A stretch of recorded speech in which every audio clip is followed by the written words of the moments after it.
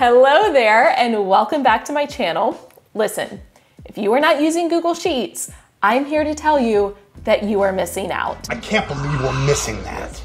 Google Sheets is essentially the Google equivalent of Microsoft Excel, so it's used to create spreadsheets, but it's completely free and there are so many different ways you can use it as a teacher. So in today's video, I'm gonna walk you through from start to finish, every step of the way, how to create a student checklist that can be used both digitally or printed using Google Sheets.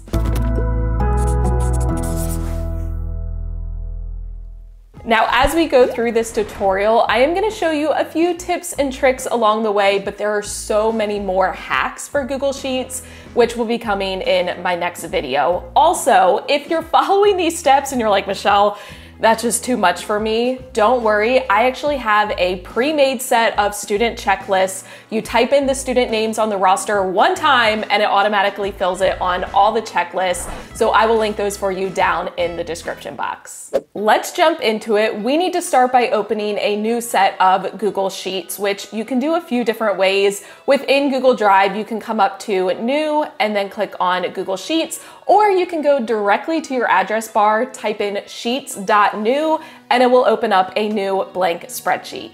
The first thing I'm gonna do is go ahead and give it a title. We're gonna keep it pretty basic. I'm gonna click up here where it says Untitled Spreadsheet, and we're gonna call this Student Checklist. But I also wanna rename the actual sheet. So within Google Sheets, just like in Google Slides, you can have different slides, you can have different sheets. Those are located down here at the bottom. In order to rename a sheet, you can either click the little arrow next to it and then select rename. You also can right click right on the sheet name in order to rename it. So we're just gonna call this Basic Checklist. That works. Now I wanna go ahead and set my font and font alignment for the entire spreadsheet. I might still individualize it for some cells, but I like it to be all the same to start with, and I'm just not a huge fan of Arial. So in order to select every single cell on the spreadsheet, I can either click right up here, so the little square or rectangle in between A and 1, that will select the entire spreadsheet, or on your keyboard, you can use Control A if you're using a PC or Command A if you are using a Mac. Now, my current favorite font, it does change sometimes, but currently I love Poppin, so I'm gonna select that.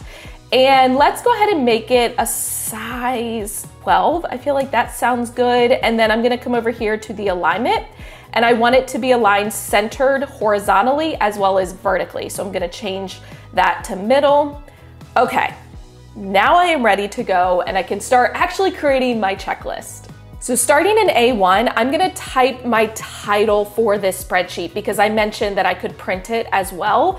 So this might say Student Checklist, again, keeping it basic. Now you will notice it's a little bit too big to fit in that cell the way that it's formatted right now. But I'm gonna go ahead and merge. So I'm gonna click and drag in order to select all the way over to row L. And I'm gonna come up here to the merge button and I'm gonna click that. It's going to merge and center my text. I also wanna make this larger. So I'm gonna change it to size 24. And let's go ahead and bold it as well. I want the background to be black. So I'm gonna change the fill color to black, but then change the font color to white. Okay, that looks pretty good. Now, the reason I merged to column L is because I'm envisioning my checklist. I'm gonna have my students numbered in column A, their names in column B, and then I want 10 columns to be able to create checkboxes. So that's why I extended all the way to L. But I actually don't need the rest of these columns. So I'm gonna click column M, and then I'm gonna just scroll all the way over to Z. But before I click Z, I'm gonna hold down Shift and then click it. So that selected everything from column M all the way over to column Z. Now I'm going to right click and I'm gonna choose delete columns M through Z.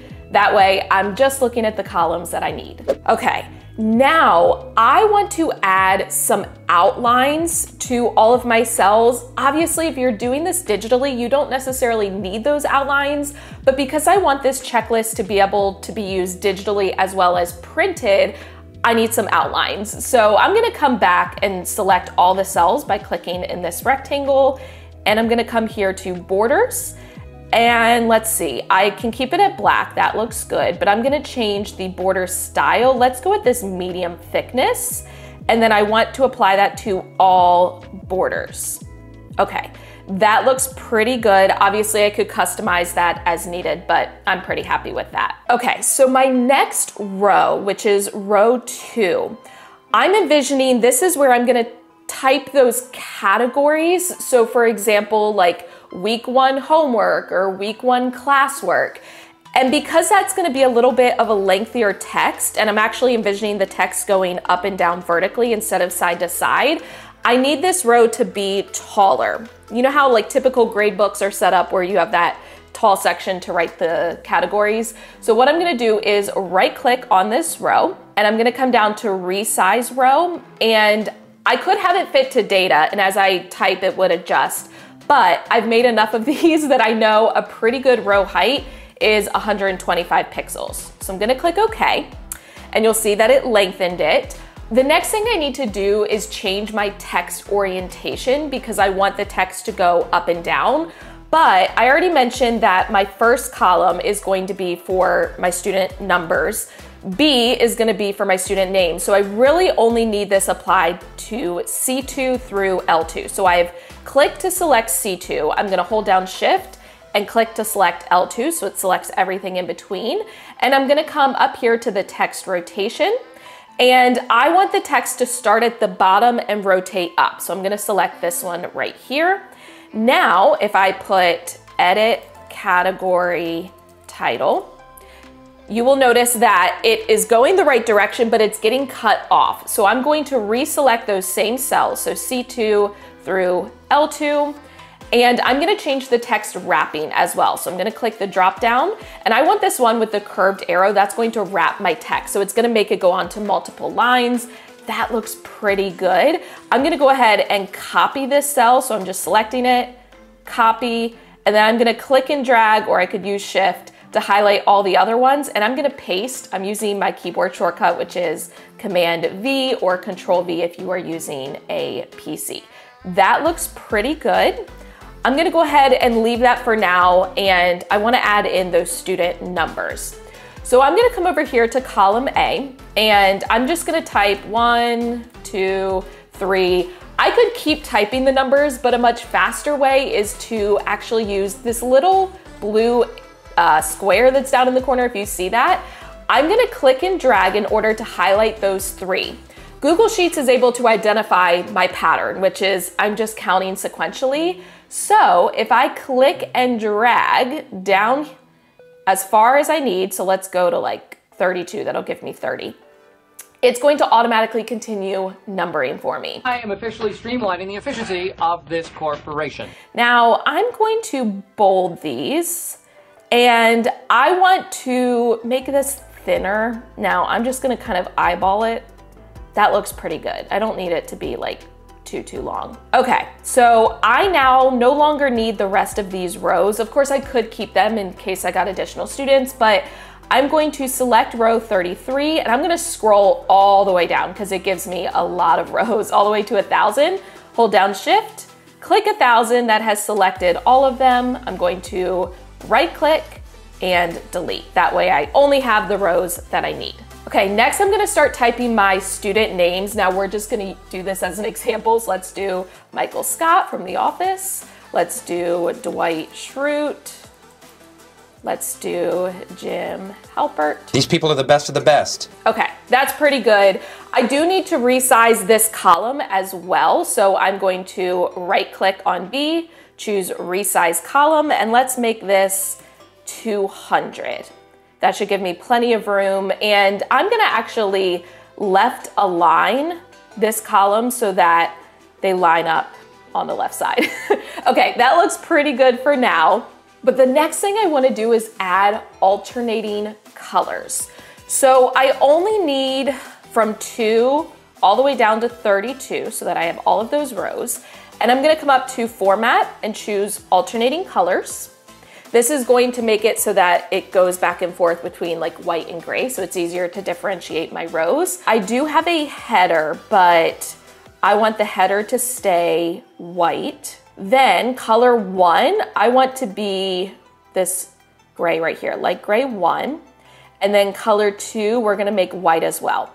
So now you will notice if I click done, I have all of those rows already colored instead of trying to do it individually. And if I add more rows, so for example, let's add like 4 more rows, click add, it's gonna keep those alternating colors as well. So I'm gonna undo because I don't need those.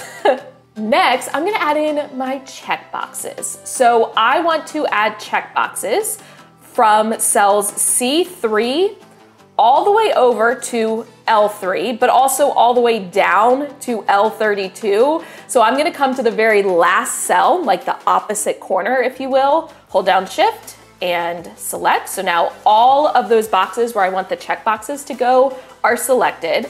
I'm gonna come up to Insert, and I'm gonna choose Checkbox. So now I actually have a clickable checkbox in all of those cells, but it's a dark gray, which is not okay.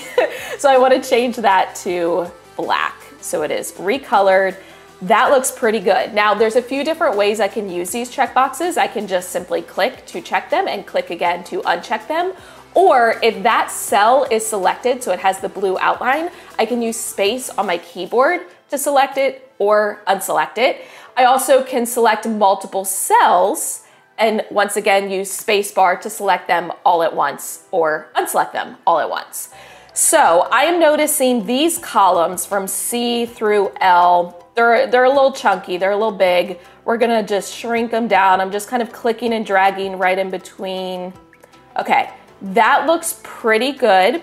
Okay, so my checklist is ready to go to be used digitally. Obviously, you would fill in all of the student names and you would fill in those category titles, or you can leave them blank. So if I'm wanting to print just like a blank checklist, I might select all of these and click backspace or delete on my keyboard so that way I could handwrite them in. But it's looking good. I'm gonna come up to print it. So I'm gonna come up here to the toolbar, click print, and it's gonna give me a preview of what it looks like. And right now it's going on to 2 pages. It's also landscape. I don't know if I want landscape. Let's see.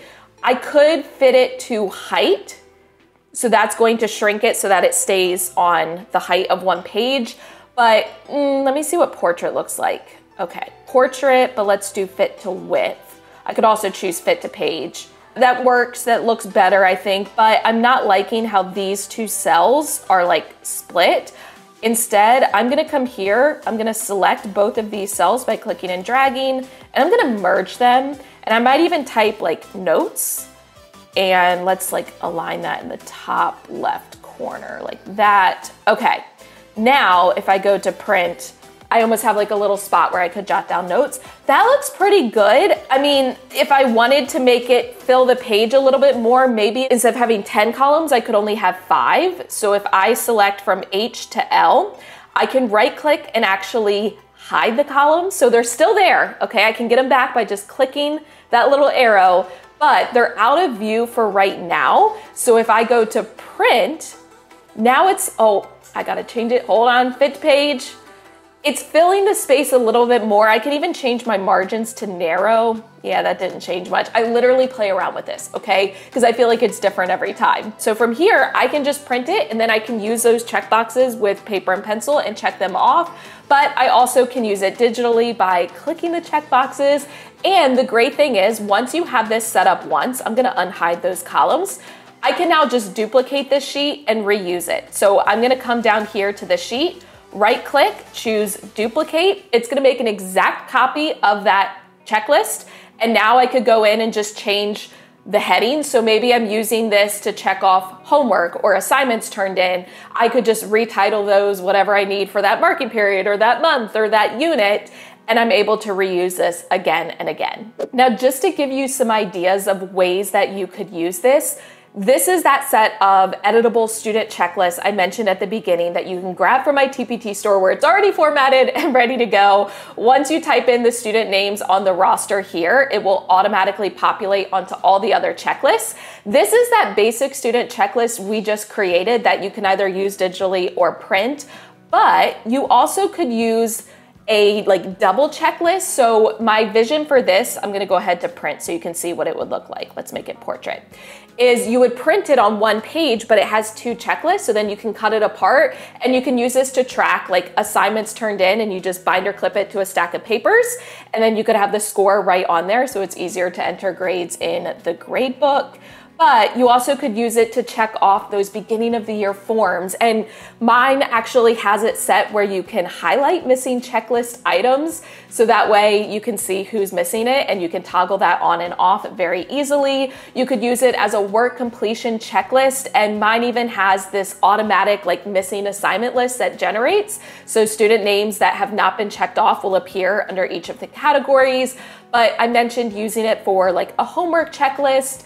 You can use it for those weekly tasks or even field trips. So you can have it generate where if a student is not attending, it will turn them red and kind of cross them out, so you don't worry about them missing other assignments. So once again, if you are interested in this set of pre-made checklists, I will have that linked for you in the description box. But otherwise, I hope that this tutorial was helpful for you. Remember, you can always change the playback speed of YouTube videos. So if I went too fast for you, you can slow it down. And take it slow. You can pause along the way, go back, rewatch. That's the wonderful thing about YouTube. But if it was helpful, please give the video a thumbs up, share it out with your teacher friends, hit the subscribe button and notification bell so you don't miss any future videos.